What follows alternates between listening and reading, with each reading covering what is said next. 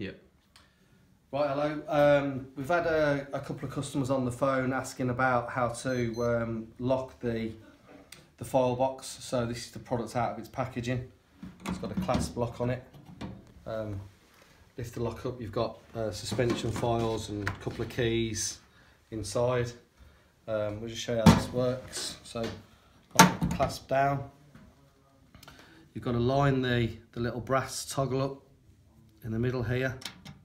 So that'll turn round.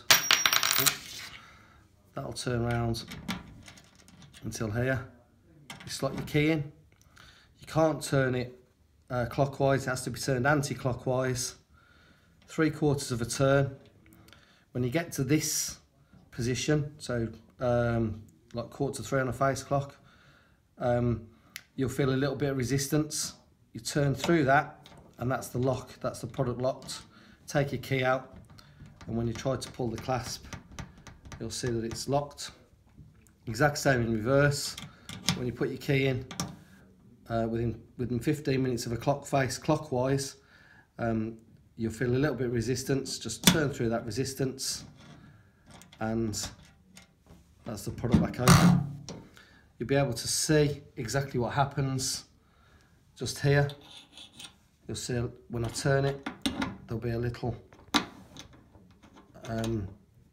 notch come out. There you go, you see that come out, and that's what locks the box. Like I said, there is a little bit of resistance when you come to lock it, but if you turn through that resistance, the products will lock properly, and it'll be good to go.